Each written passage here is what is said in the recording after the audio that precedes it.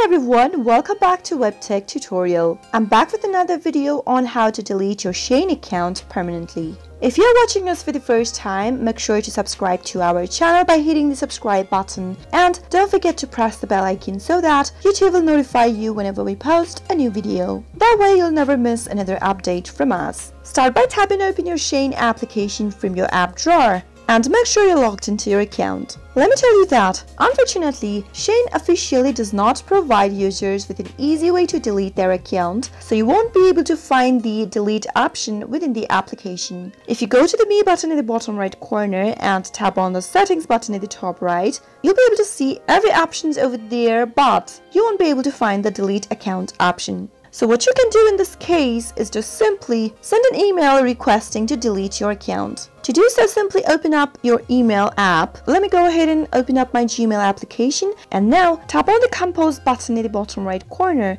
and start composing an email. Into the to text field, type in data@shein.com and type in the subject for your email. Move towards the body of the email and type in the email requesting Shein to delete your account. Once you create an email, simply tap on the send button at the top right corner, which looks like an envelope icon pointing towards the right side, in order to send the email. Soon after you do that, the email will be sent. All you need to do now is to wait for the reply of the email in order to delete your account. That is the only way you'll be able to get rid of your Shein account completely. I hope you found the video to be helpful. If you did, go ahead and give us a thumbs up. Comment down below in the comment box if you have a question or a feedback for us. I'll soon be back with more tutorial episodes. Goodbye till then.